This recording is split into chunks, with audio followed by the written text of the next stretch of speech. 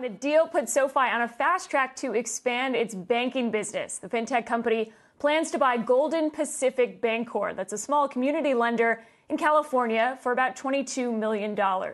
This is all part of SoFi's plan to bring banking services in-house. So instead of using a third party, they want to be the ones holding customer deposits and issuing loans. SoFi had already applied for a national bank charter, but now instead of applying to be a brand new bank, it will apply to be a bank holding company. A few reasons to do this. For one, it's a lot cheaper. CEO Anthony Noto telling CNBC this morning that the move could save them as much as $300 million. And SoFi is not the only fintech company looking to cut costs. Lending Club was really the trailblazer here, buying Radius Bank last year. Vero Money was approved for its own charter, and Squares Bank officially launched last week. If the trend continues, though, analysts tell me that it could be bad news for those small community banks that have been handling the customer deposits for fintechs so far. And remember, SoFi announced in January it was merging with a SPAC run by Chamath Palihapitiya.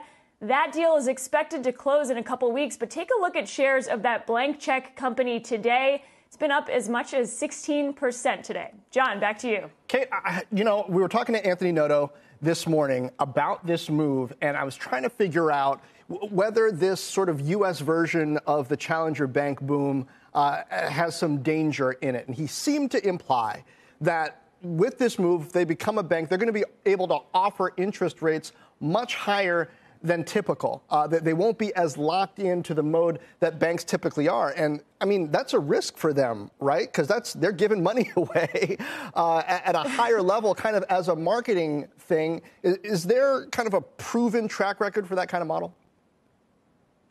It's been interesting. It puts them closer to the regulators, so it cuts out a middleman, and they have direct contact with the regulators now. So in that sense, it's a risk. The onus is on them. If anything goes wrong, this is now SoFi's problem versus a small community bank. But as far as the interest rate, that has really been how fintechs have been competing. It's how they get people in. They offer a higher interest rate, and often they lower that rate, which SoFi has done, Wealthfront has done. So as interest rates have gone down, they've been forced to sort of dial that back. But that has been the way that people and fintechs have been competing in this market. Who can offer the most money in return on your deposits? So we'll see if they're able to do that. It could also be a good customer acquisition channel.